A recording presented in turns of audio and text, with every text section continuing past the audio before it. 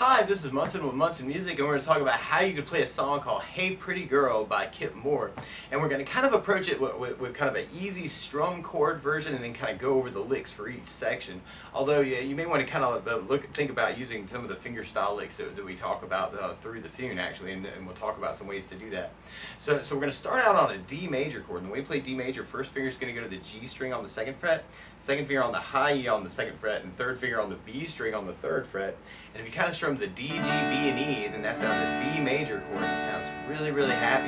And actually there's this really cool lick around that where we're actually kind of doing an arpeggio of the chord where we play open D twice, and then go to third fret on the B string, and then second fret on the G string. So instead of playing the entire D chord, you could just kind of go D, D, B, G, D, D, B, G, D, D, B, G, D, D, B, G. And you may want to kind of think about doing that hybrid picking where you use your pick for kind of your bass note, and then using some fingers, or even just going to fingerstyle if you're kind of digging on that particular way of playing it.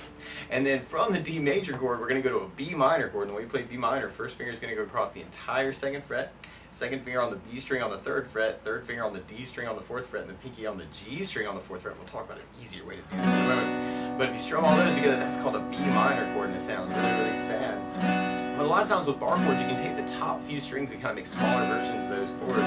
So instead of playing B minor that way, if you're kind of looking for an easy way to kind of strum through the song, you can take the first finger and go to the high E on the second fret, second finger on the B string on the third fret, and third finger on the G string on the fourth fret. And if you kind of strum the top four strings or the top three strings, that's another way to play B minor. Another way to play B minor, if you're a little bit more adventurous, is taking first finger on the high E second, second finger on the B string third, third finger on the D string on the fourth fret, and the pinky on the G string on the fourth fret. Kind of make it a little bit more powerful B minor. And another possibility would be a reposition B minor 7 for this chord. And the way you play B minor 7, first finger is going to go to the A string on the second fret, second finger on the G string on the second fret, and third finger on the high E on the second fret. And if you strum the A string to the high E, then that sounds a B minor 7 in reposition. So that's another possibility. But the lick that kind of happens around the B minor chord actually kind of starts on the second fret on the A string, and then you play third fret on the B string, and then second fret on the G string. So you're going A, B, G, A, B, G, kind of holding down that 2, 2, 3, 2. And we end up doing the B minor 4 times. And then from the B minor, we're going to be going to an A major chord. And when we play A major, first finger is going to go to the D string on the second fret, second finger is going to go to the G string on the second fret, and the third finger is going to go to the B string on the second fret. And if you strum all those together, that sounds an A major chord, and it sounds really, really happy. And if you're kind of digging on those arpeggios around the chord, you'd be doing the open A twice, and then the B string and the G string for your arpeggio on that. So you know A, B, G, A, B, G, A, B, G, A, B, G. And then from there, we kind of do a really quick B minor. It's kind of a halftime of what we're thinking about the other chords. And then we go to it, and on that, actually, you could do that same, or actually on that, when you only have enough time really to kind of do second fret on the A string and the B string if you're kind of doing the arpeggio approach. And then from there, we're going to be going to a G major chord. And when you play G major, first finger is going to go to the A string on the second fret, second finger is going to go to the low E on the third fret, and third finger on the B string, or high E on the third fret. It's one way to play a G major chord. And if you strum all those, that's really happy. But the lick actually that Kip's playing actually kind of works off a different voicing for the G major, where you would do first finger on the A string second, second on the low E third, third finger on the B string on the third fret, and the pinky on the high E on the third fret. And if you strum all those together, that's another way to play G major. And the arpeggio he's kind of working around is going third on the low E string, and then the B string on the third, and then you could kind of take your first finger to go to the G string on the second fret on the G string. So you're kind of going 3, 3, 3, 2, 3, 3, 3, 2, 3, 3, 3, 2 with the G major chord. And then on the A major chord, at the very, very end, we kind of do an A major. It's kind of a halftime thing like the B minor we did, where you just play open A and then second fret on the B. And then you'd be back to the D major chord and kind of our intro lit with that D, D, B, G, D, D, B, G. So if we were kind of just chording through it, we'd have D major, D major, D major, D major, B minor, B minor, B minor, B minor, A major, B minor, G major, G major, G major, A major, D major, D major, through our verses. But a lot of times with a song like this, to kind of make it a little bit more interesting, I do like adding strum patterns. And one of my favorite 4/4 strum patterns is a down, down, up, up, down, up, which may seem a little fast actually for this tune, and you could actually just abbreviate it and make it a down, down, up if you wanted to. But just to try that a lot, we could do the D with the down, down, up, down, up, down, down, up, down, D, down, down, up, down, D, down, down, up, down, up. Now the weird thing about applying that to our verse progression is the B minor and the A major, there's ones that were kind of halving through the arpeggio, and we'll play through that whole arpeggio again in a second. But with those chords, you only have enough time for a down, down, up if you're kind of feeling the beat as the down, down, up, down, up. And this works really, really well for kind of the big build-up verse later on where the drums kick in. So if we tried it that way with our strum pattern, we have D down, down, up, down, D down, down, up, down, D down, down, up, down, D down, down, up, down, B minor down, down, up, down, B minor down, down, up, down, B minor down, down, up, down, B minor down, down, up, down, A down, down, up, down, B minor down, down, G down, down, up, down, G down, down, up, down, G down, down, up, down, A down, down, D down, down, up, down, D down, down, down, up. So that would be one way to kind of approach the tune too. Like I said, you could kind of half it. The weird part about halving that strum pattern and doing just a down, down, up on each one is you end up kind of just doing one down on those chords that we were halving before.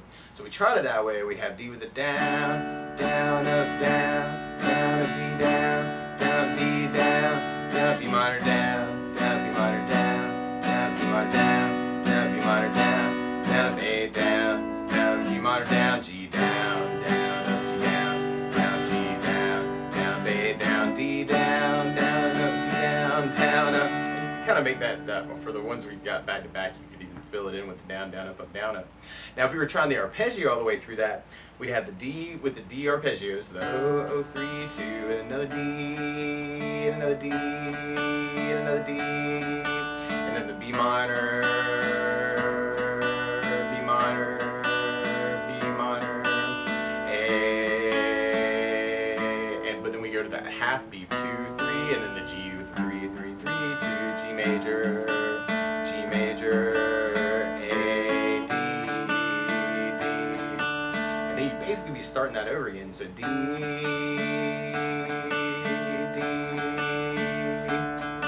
B minor, A, B minor, G, G, G, A, D, D, and then from there, then we go into, we have kind of a breakdown part where we kind of do the B minor part, arpeggio, right after that verse gets repeated, and then we do the D major, but it kind of is like a D slash F sharp, and what a D slash F sharp is where you're taking a D major and kind of adding it in an F sharp note in the bass. So one way to play that chord is to go low E on the first fret with the first finger, second finger on the G string second, third finger on the high E on the second, and the pinky on the B string on the third. And if you strum all those together, that sounds a D slash F sharp, which kind of helps point that F sharp note to a G major chord. And then we go back to our D major chord. And another way to play the D slash F sharp actually is if you play the regular D and kind of take your thumb over the low E string on the second fret. You can do it with the thumb too, so that's another possibility there too.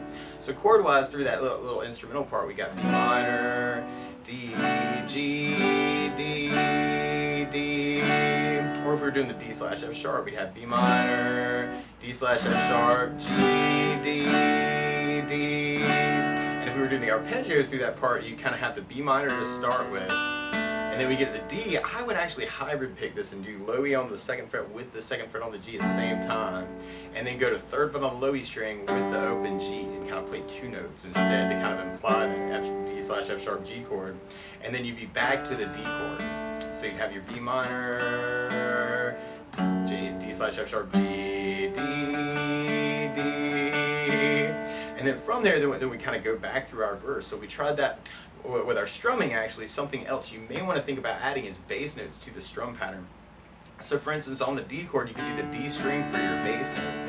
So D with the D bass down, up, down, up, D with the D bass down, and you can kind of simulate playing with the bass player, kind of looking for easier strumming ways of doing this.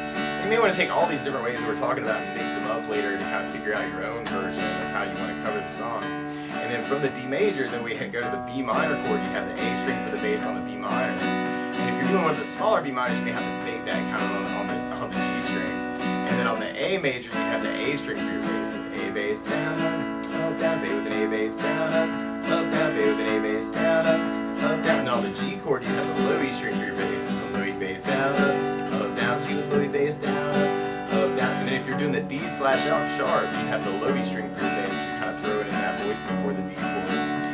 So we tried that next verse that way with our basses. We'd have D with a D bass down, up, down, D with the D bass down, up, down, B with the D bass down, up, down, B with the D bass down, up, down, B minor with an A bass down, up, down, B minor with an A bass down, up, down, B minor with an A bass down, up, down, B minor with an A bass down, up, down, B with an A bass down, up, down, B minor with a bass down, G with a low bass down, up, down, G with a low bass down, up, down, G with a low bass down, up, down, A with an A bass down, D with the D bass down, up, down, B with the D bass down, up, down, and then from there we'd be going into our chorus part, and our chorus starts on A major. And then there's this really cool little quick change to something called A slash F sharp, or an A major with a C sharp in the bass. And what you'd be trying to add to the C chord is the A string on the 4th fret, which is a C sharp note. So if you kind of do that with the 3rd finger, you could kind of get your 1st finger to kind of bar the D, G, B for your A chord. So if you wanted to try and add that in a little bit safer way, I guess, would be taking the pinky and going to the high E on the 5th. That's kind of a pain. And this change doesn't last long. You could just stay on the A and not worry about the A slash C sharp. But so we go from A, and then A slash C sharp, D major, and then we do a D slash F sharp, and then a G major, and then D major, and then we go to A major, but then we go to an F sharp minor chord, and the way you play F sharp minor, you bar 2nd fret across with the 1st finger, 3rd finger on the A string on the 4th fret, and the pinky on the D string on the 4th fret. And if you strum all those together, that sounds like F sharp minor chord, which sounds really sad. Like we were talking about, you could really take kind of the top few strings and make a smaller version of that chord. And this chord doesn't last very long, so if you wanted to stay on the A for that change, you could too. And as far as the licks go, actually, a lot of the licks are kind of coming back, but just to walk through the rest of that, then from the F sharp minor, you go to the B minor, and then we do the B minor, and then an A major, and then we go to G major, and we kind of stay on G major at the end. But there are some of those places where we're kind of halving chords through the song. So if we try it with our strum pattern, we end up kind of halving some of those. So we note with A, down, up, down, A slash C sharp, down, up, D, down, up, down, D, down, up, down, B slash F sharp, down, down, G, down, D, down, up, down, D, down, up, down, A, down, up, down, F sharp minor, down, B minor, down, up, down, B minor, down, A, down, G, down, up, down, G, down, up, down, G, down, up, down, G, down, up, down, for our chorus. If you're doing the licks through that part, so if we're going to try those arpeggio licks through the chorus, then you'd have the A lick. But then when you get to the A slash C sharp, you could just play the 4th fret on the A string and kind of do 2nd fret on the G string for kind of the A C sharp. And then you'd be back on the D lick. So you kind of do the D lick twice. And then for the D slash F sharp, then we could go low E on the 2nd fret, and then kind of do that 3-2 lick. And then right after that, we go to the G and kind of half it. So we just kind of have enough time to kind of do low E and then B string on that one. And then we're back to the D lick. And then for the A major, where we kind of got the A lick again, but then for the F sharp minor, you could just play 4th fret on the D string and then go to the G string on the 2nd fret, so kind of a 4-2 lick there. And then we'd be on the B minor lick from before, that 2-2-3-2. And on that last one, actually, what you want to do is kind of do just the B minor really quick. It's kind of like and what I'm doing is kind of A string and then G and B together, kind of using fingers to kind of hybrid that. But you can take one note too if you wanted to. And then on the A, you could do the open A and then the 2s together, and then end on the G lick. So all together, you got A lick, and then 4-2, and then D lick, D slash F sharp with a 2-2-3-2, but then the G with just that 3-3, and then D with the D lick, A lick, but then the F sharp minor. minor's the D strings, 4-2, and then the B minor, but then B minor with a bass, and then kind of G and B strings, open A, B and G strings, and then end on the G lick. So that would be kind of how you could apply that finger style through the tune. You got an A string for the bass, so you'd be trying to kind of hit that A string for the bass on that chord, and then the D/F sharp, we got the low E string for the bass, and then the F sharp minor would have a low E string bass. So that's a little weird, just because a lot of those are weird halving, but if we tried strumming through the chorus, you'd have the A with the bass, down, up, down, A/D with the bass, down, up, D with the D bass, down, up, down, D with the D bass, down, up, down, D/F sharp, down, down, G with the bass, down, D with the D bass, down, down, D with the D bass, down, down, A with an A bass, down, down, F sharp minor with low E bass, down, D minor with an A bass, down, down, B minor with an A bass, down, A with an A bass, down, G with low E bass, down, down, G with low E bass, down, down, G with low E bass, down, down, G with low E bass, down, down. And then we'd be going back into our verse part, so we tried that with our bass, down, up, down, up. We got D with the D bass, down, down, D with the D bass, down, down, D with the D bass, down, down, D with the D bass, down, down, B minor with an A bass, down, down, B minor with an A bass, down, down, B minor with an A bass, down, down, B minor with an A bass, down, down, A with an A bass, down, down, B minor with an A bass, down, G with low E bass, down, down, G with low E bass, down, down, G with low E bass, down, down, A with an A bass, down, D with the D bass, down, down, D with the D bass, down, down, and then we'd be repeating that for our verse. So we got D with the D bass, down, down, D with the D bass, down, down, D with the D bass, down, down, D with the D bass, down, down, B minor with an A bass, down, down, B minor with an A bass, down, down, B minor with an A bass, down, down, B minor with an A bass, down, down, A with an A bass, down, down, B minor with an A bass, down, G with low E bass, down, down, G with low E bass, down, down, G with low E bass, down, down, A with an A bass, down, D with the D bass, down, down, D with the D bass, down, down. Or if you were doing that with the licks, you'd have kind of that D licks, B minor licks, A licks, and the 2, 3, 3, 3, G licks, and then A lick, D licks. And then from there, we'd be back on our chorus. So we tried that with just our down, down, up, down, up. We'd have A, down, up, down, A/D sharp, down, down, up, D, down, down, up, down, D, down, down, up, down, B/F sharp, down, down, G, down, down, D, down, down, down, D, down, down, down, A, down, down, down, F sharp minor, down, down, B minor, down, down, down, B minor, down, down, A, down, down, G, down, down, down, G, down, down, down, G, down, down, down, G, down, down, down. Or if we were doing our bass notes, then we'd have our A with an A bass, down, down, A/D sharp with an A bass, down, D with the D bass, down, down, D with the D bass, down, down, D/F sharp with low E bass, down, down, G with low E bass, down, D with the D bass, down, down, D with the D bass, down, down, A with an A bass, down, down, F sharp minor with low E bass, down, B minor with an A bass, down, down, B minor with an A bass, down, A with an A bass, down, G with low E bass, down, down, G with low E bass, down, down, G with low E bass, down, down, G with low E bass, down, down. Or if you were doing your licks through it, then you'd have the A licks, 4-2, D licks, D/F sharp, 3-3 to D licks, A licks, 4-2, B minor licks, B minor, A, G licks, G licks. And then we'd be back on our verse again, so we could kind of do that with that D licks, B minor licks, B, B, D, A, B, B, D, A, and then we got the A licks, and then the 2, 3, G licks, A licks, D licks. But that's the basics of how you could strum through and kind of hybrid pick or even finger style Hey Pretty Girl by Kip Moore. So good luck!